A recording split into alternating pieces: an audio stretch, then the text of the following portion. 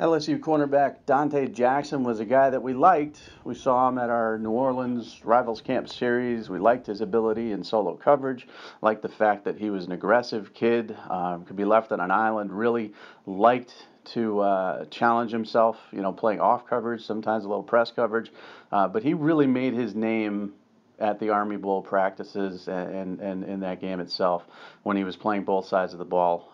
This is a dynamic, fluid athlete who could play offense or defense in college if he wanted to. Obviously, he's a cornerback. He was our number 5 corner in the class of 2015, number 58 overall. That ranking boosted way up after the Army Bowl, after we saw him in comparison. And there was a pretty good cornerback class, but we saw him in comparison to everybody else, and we felt that this kid was going to be somebody that would be on the cusp of that first round draft pick. He had good size, he had good length, and again, just so explosive in everything he did. Special teams also is an area where I think he could have impacted at the college level and beyond.